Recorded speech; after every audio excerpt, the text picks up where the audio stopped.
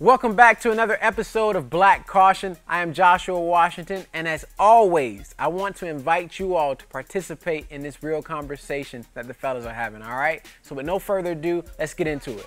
Black Caution.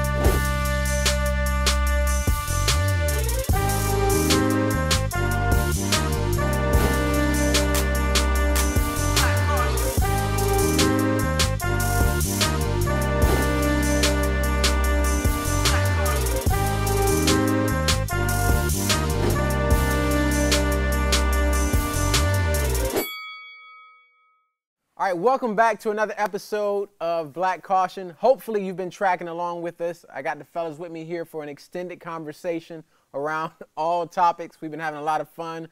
So to reintroduce, I'm going to go from this side. I got my boy Ron in the building, Rambo, Melo, and my boy T, and we're here just having a conversation, real men having real conversation, because that's what Black Caution is all about, all right? So for this segment, somebody I did not introduce yet to the show is my man right here beside me, who I like to call Fred. Y'all say what's up to Fred. What up, Fred? What's going on? Listen, Fred is rocking the $9 Amazon B for Black Caution. Oh, over man, here, why right? you had to put him out like that? You had to put him out like that. So Fred, listen, Fred's whole role here is he got some questions for y'all. All right? Fred got some questions, and so what I'm going to do is I'm going to pass this around here. And this segment, we're going to spend some time. Some of y'all look scared. Yeah, I'm a little nervous, man. We're going to spend some time answering some questions from Fred. All right? Y'all ready? Yes, sir. I'm going to pass this bad boy to Melo first. Okay, let's do it, man. That'll open up the jar. Let's see the question that Fred got just for us. mix this thing mix on that up, thing man. up a little bit. Let's see what Fred talking about. Let's see. Everybody got a Fred in their family, bro. And Fred always got questions, all right? All right. What's the question, Fred? All right, let's see what Fred talking about here. Dating outside the community. Is that off limits? Fred wants to know. Wait, yes? Yes. Okay, why? If she can't use your comb, don't bring her home. Sound like Fred had mixed feelings with that question. You know what I'm saying? Mixed feelings. Mixed feelings. What y'all think? Ron, I want to know, you hurting? Because Why? you going to stay within the community? That's a problem for you? No, that's not a problem, but I was always told if she can't use your comb, don't bring her home. Oh, wait, who told you that? My grandma. Wow. Your grandma OG. Yeah, And she was just wow. all. But they never seen it though, so. But love is love. Hmm? Love is love. Love is blind too. What that? Hey, wait a minute. You said the whole. That's not when Kevin Hart said, if you ever want to mess up an argument, just say something and leave the room. Love is blind too, and then walk out. Just walk up out of there. That was it. All right, what y'all think? But I agree with you, brother. Elaborate on that. Love is love. Like, it don't have a color. Okay. So, you know, you can't stop somebody from who they love or who they want to be with. But let's be honest though. Some of it is historic. Oh, absolutely. Some of it is rooted in some historical feelings. Like I'll tell y'all, when my cousin and I, we be outside playing basketball, bro. There's one time in particular, we were outside playing basketball, and I think I was winning, right? And my grandmother, I think I was winning. Right? I'm up, right? I'm about to end the game. My grandmother come out the door and say, y'all get in this house. I want you to watch this. I'm like, really, bro? In the middle of the game? We go inside the house, bro. She had Oprah on TV. And what she wants to sit down and watch, there was this black young man on the show who had been accused by this white woman of rape, right? And she was lying. She was lying on him. And she had us sit there and watch the whole 2-hour segment just to tell us, be careful with white women. And that's not, I mean, I don't think it's anything racial. I think she just knew Emmett Till. She knew the stories of young black men who maybe even, whistled at a white woman and got lynched. Yeah. So she brought us all the way in the house for 2 whole hours as young teenage boys just to tell us, yo, watch them white women. So to Ron's point, that's why his grandmother might have told him, if she can't use your comb, don't bring her home, don't bring her up in here.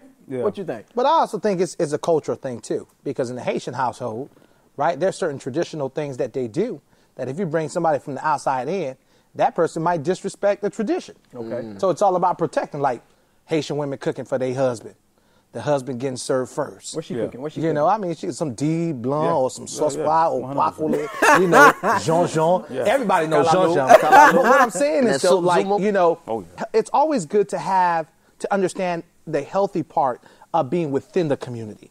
How do I say it? You don't have to explain the culture to the person. You just integrate just the way it is. So if you had a Haitian wedding and compa is the thing, but you're married to someone, let's just say, Kelly. yeah. Kelly. If you're married to what's his name? Kelly. Or Kelly Fred. You know what I'm talking about. Yeah. So, and he can't dance compa. Yeah. Wait, you said Kelly, and then you said he can't dance. Like, I got you. If he can't, I mean, yeah. Yeah, whatever. I mean, I seen somebody named Kelly, a guy too. You know what I'm saying? Okay, whatever. But Yeah. at the end of the day, he can't dance compa, or he don't like the pickles, or he don't like the griot, you know, or the sauce pois doesn't. I got you. That person can lose that tradition, or Right. even that child speaking Creole is huge. So I agree 100% with that. I also agree with what T was saying about, hey, look, love is love, right? You know, but the one thing I will say is, because, you know, hey, I'm pastoring a multi-ethnic church, so I believe that, hey, listen, whatever race, whatever, you know, ethnic groups you're attracted to, man, go for it. At the same time, I think there is a bit of injustice, if you will. Maybe that's a strong word, but even towards our... That's the right word, Pastor. Yeah, even towards our black women. Yeah. And this is not an indictment on anyone who does not marry a black woman, but I think when you got the angry black woman narrative out there, and you have, you know, just different perspectives, like you know, lighter hue is better, fairer skin, it affects our black women, and even black men are not as attracted to people with darker skin. So for me, although I feel like what my brother said, man, love is love, I agree with that 100%. So marry who you gonna marry. But let's just make sure for our brothers that the reason why we might not be as attracted to people in our community is not because we've believed the lie of kind of media and movies and things like that. Is it the bonnet that? Is it the bonnet that makes? Is it the bonnet? Is it the bonnet that makes you want to go outside? No, but don't get me wrong though. I love black women. Black women that's all I've been around. That's always been taught me pretty much everything I know. But to his point, like you said earlier with the interview part, you got to make sure they participate in that stuff before you get married. So you already know. Yeah. So you already know those triggers, those stressors that they dislike. So after that, you can just cancel them out. You just have to move on. You get what I'm saying? Yeah, but I think to that point, and we'll move on with Fred, some more questions from Fred, but I'll close this round with this. My grandmother, actually, who was the one that taught me, she set the standard for what my future wife is going to be. And my wife is Puerto Rican. But people will ask me, how did you end up marrying Puerto Rican? And really, I was just looking for the woman that had the closest character to my grandmother. She could have been black, blue, green. It wouldn't matter to me. Sure. But I knew it was that moment when I took my wife, my grandmother was still alive. I took my then girlfriend home. And that was the first woman my grandmother was like, yep, that's it. That's her. Puerto Rican That's is her. black. Puerto Rican is black too. Yeah, to be Puerto honest, Rican is that's- black. So you ain't technically outside the race. Listen. You in field, so you ain't out there now. Hey, like you said, you had a Karen. A Karen? Really? Yeah. No, you good. Listen. I'm going to leave that alone because a lot of our black women don't feel that way. But we're going to move on. All right, another question for Fred. Pass that thing around, bro. Here you go, Yeah, bro. another question for You Fred. got questions? I think I done snuck and seen. You saw them already? That one see. too long. Okay. What impact is pornography have on men and the family structure? It'll tear down the household. It will tear it down. Why, though? Why? Like I said, the first time I learned sex was through a cassette, and that was porn. I mean, Why you sound like you're setting up a joke? Yeah. Let's do a cassette. I mean, that was porn. Okay. You know, they got nicknames. I ain't gonna say no names, but Please don't. You better not know the sites. Yeah, please don't. I don't know no more. I don't even know what it is. Yeah. But no, but it really damaged who you are. And when it comes to what is sacred, sex is so sacred because you're taking the very thing of this person and they're allowing you to enter a space and to reach them at their place of weakness or at their place of being naked, but porn just taught me there was no boundaries, and it taught me how to, what you felt like was respect, it was disrespect. Yes. You know what I'm saying? Because how sacred it is, as far as what I've learned today as the man that I am, how sacred it is to love someone, to choose someone, to meet the best of their needs as a whole, not just to disrespect them and make them feel like they're not valuable. That's how pornography messed up my life as a young person, as far as, growing up. That's how I look at it. Yeah. Well, listen, hold on. Because he brought up a point, and I forgot about this. I'm going to read some statistics to y'all, and I'm going to get your feedback. Because if what all of y'all agree that it's damaging, but check this out. It says what is known as porn, the numbers associated with pornography use and revenue from the industry are nothing short of astronomical.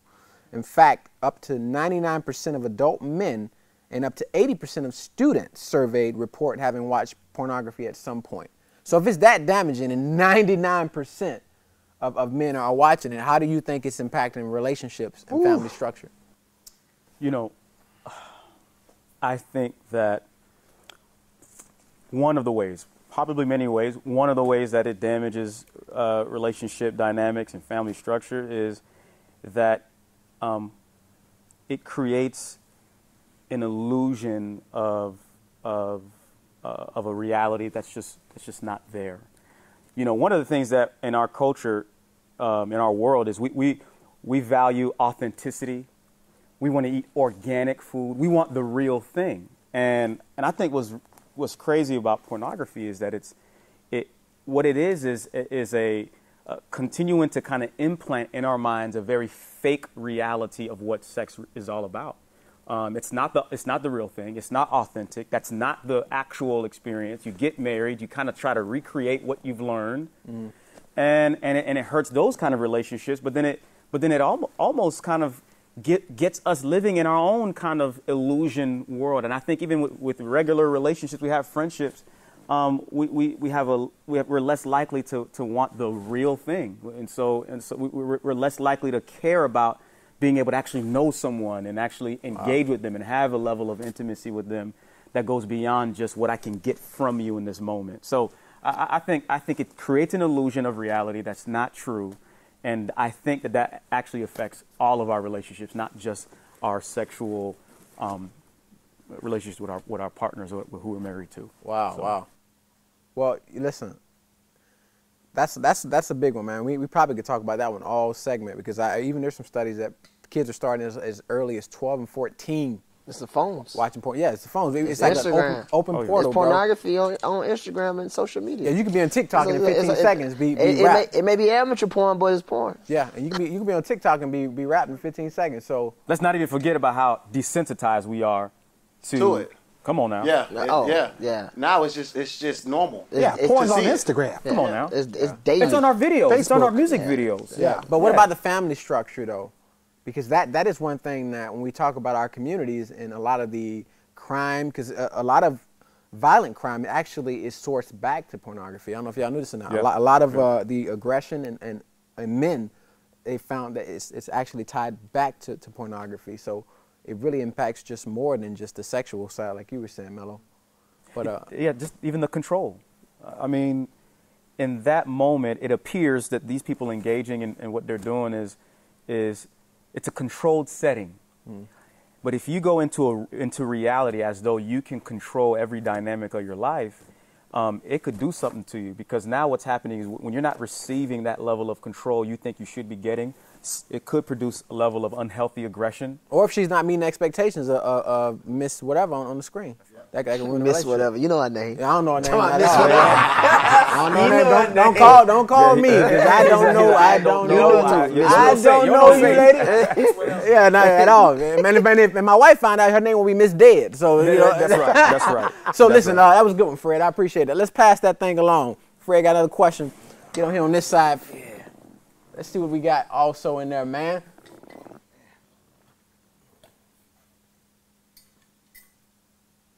Ron, I'll go ahead and pass that over to you while I read this. Describe a time when you experienced prejudice or discrimination. I remember one time back in college when we were living on the east side of town of Orlando. My cousin and I was going to the club, and we was in this Cadillac DeVille. And we had just turned on Dean. You thought you were Trick Daddy. Huh? Cadillac DeVille. Okay. You know, Trick love the kids. All right, let's get back. So when we made that right turn, it was green light. After we made that right turn, the police pulled us over. It's undercover cop. And because, my bad, I'm sorry. Let me back up. We was coming from Walmart. And after we left Walmart or whatnot, we had to get, you know, the cups for the bottle. That's when brandy and all that stuff. Okay. So they pull us over on Dean, the undercover cop. And because my cousin had a fur jacket and stuff, they assumed that in the Cadillac DeVille fur jacket, he is a drug dealer. Wait, time out. He was driving with the fur jacket on? Huh? He was No, driving- when he was leaving Walmart. In Florida? I guess they're watching him, yeah. He had a fur jacket Yeah, on. well, it was cold around that in time. Walmart? It was cold. We was going to Roxy that night. Okay. In Central Florida, he had. Yeah, Okay. but you know, it okay. get cold in Orlando. Okay. Yeah, so Okay. that's how I know it's cold. Florida. Defend Okay. defend your cousin. Yeah, go ahead. But they pulled us over saying that we made a right turn on a red light, but it was a green light. Undercover come. When the undercover comes, then you have about 9 police with a helicopter. Dang. Next thing you know, they was like, oh, y'all look like some suspects of drug dealers. This is what the guy says. So next thing you know, they pull us out of the car. They're like, can we search the car? My cousin said, no. We don't do no names. Yeah, they don't know. We'll keep the identities Yeah, they don't know who anonymous. he is. But you know, how they picked us out was just crazy. Because of the clothes and the car, we looked like drug dealers. Oh, okay. And he had dreads. So now, you know, around that time, it was like crazy. So, but this is the crazy part. One of the cops came. Thank God that my eyes was looking. He dropped something in the back while I was sitting. They try to set you up. To try to set us up. I said, yo, what you doing? He said, oh, I said, yeah, you trying to put that right there. Wow. I said, you trying to put that on them. So that was the time we experienced Wow. And you know what? that situation. That's crazy, bro. That's crazy you mentioned that because when in our rundown, T, you mentioned something similar because you ain't always look, you know, you ain't always had a fade. You actually used to rock the locks a little bit. I had locks, and I oftentimes than none. I used to get pulled over as well, and not only that, I used to get approached, and somebody would ask me, do I serve or do I sell weed all the time? Of course you sell weed. You got dreadlocks. Yeah. Nah, that wasn't the case. I was just a regular college student, and they're just in the area, and all the time, you know, the Caucasian kids even. Those the most popular ones that would ask me. Yeah. Do I sell weed? Do I sell any type of drug? Yeah. And I took offense to that, and I literally just a snap on them. No, for real. Yeah. I used to let them have it. Oh wow. That was my time. I had to get it off my chest. Yeah. Because it just kept happening so much. And not only that, when I was in Walmart one time, when I was in college, not Walmart, I was in Walgreens. I went to go get some medication, but I paid for it at the door. I didn't get a bag. I put the receipt in my pocket. So I'm in a rush, leaving out of there, and a dude stopped me. He didn't even see me go to the counter and pay for nothing. He stopped me automatically and thought I was stealing. Wow. And that's when I had dreads. Wow. So that's crazy. I've been through a lot with that whole shebang. I'll never forget, man. My wife and I moved into our home, and it's a nice home in a nice neighborhood, and we were painting before you move in to make it easier, right? And so I'm there painting one day, and this lady come knock on the door, and so I answer the door. How can I help you, ma'am? She says, "Oh no, you painter. I want to speak to owner." Bruh, I looked at her and said, "Ma'am, I'm the painter and the owner. What do you want? What you want?" She wanted a flower bed or something, but the point is, it's crazy, bro. You're living in a nice neighborhood, nice house, big house, and they're like, "No, you must be the painter because ain't no way you can afford it." She thought you was there to do work. Right? Yeah. So, I guess, you're right, man. We do, there's a lot of that stuff that kind of goes around. Anyone else had one? But, Ramsey, I think you and your cousin was getting escorted to Roxy's with that coat on. I ain't have no coat on. My thing was, and I ain't want to, break up the whole thing that was going. Was you ride with Frank Lucas? No. He was right. He did it. Bro. was some of that thing, right? You was some of that thing. Hey, Dub knew my cousin, so they had dreads. Yeah. You know, they had long dreads. Nah, so bro, it was flying. It was one of because there was a lot of us in Don't there. worry, he was gonna fly around. Yeah, he was flying. Hey, you know, first Fridays at Roxy during that time. Okay, we're gonna move on that note. Fred, what else we got? Oh, Last one. this is gonna be good. What is the most annoying myths about black men? T, I think you said this multiple times. So go ahead and tell us the most annoying myth. The most annoying myth. You got one? What is it? Black men don't do what? All black men don't cheat. Oh, that's a myth? Nah, Wow. Hey, you stand by that, bro? I'm not standing by that. I'm not messing with Ron, man. that was just a joke. That is but a myth, though. It is what it is. You know, what up? Go ahead. We had another one? Another myth? Because I asked some people this question, so I'll go, but you got one? Yeah, Melo? I mean, you know, one of the things that I think people assume is that I either love sports or can play. Oh, are you fast? Yeah. Oh, you fast. One of the ways I disappoint people, you know, maybe you at the park, you chilling. You run cross country. No, I'm just chilling. Let's say I got This some basketball man. shorts. I'm just chilling, you know, and they picking teams, and I'm not playing. But one guy's gone, and they're like, man, we need somebody else. Hey, bro. Hey, come on. I'm like, nah, bro. I bet he good. can shoot. I'm good. Yeah. He can do Come on, something. man. You can shoot, man. I'm like, trust me. Like, I can't. So I get in there anyway, and like within the first 5 seconds, man, they're like, hey, get this man off the court, man. So yeah, I've never watched a football game, a full basketball game, any sports show ever. We need to check his temperature. Yeah, you broke the mold, bro. Yeah, man. Yeah. Yeah, man. That's what we're talking about with culture. Like, if you get with a female that likes sports, then, you know, that's already something that's My wife is the other way around. She watches sports. She's a huge basketball fan. Used to play basketball. So it's kind of the other way around in our So she home. will beat you in one-on-one? Easily. Loving basketball? Pregnant. easily. Oh, wow. Pregnant. She literally would beat me while I would have, like, my first child. We would be in the gym, and she would just. That home is out of So order. she gave you that home is out of order, bro. Yeah, We there's something that's right. We got to work on that. Pray gotta work for on a that. brother. All right, any more Sounds myths? like abuse. That sounds like an abusive This relationship. is a cry for help. Yeah. Any other myths? Any other myths? I got one. I asked somebody, we were talking about just black men in general and myths, and this y'all can probably laugh, but I got to ask y'all, is it true that a lot of us can't swim? How many of y'all up here can't swim? Be for real. I can swim.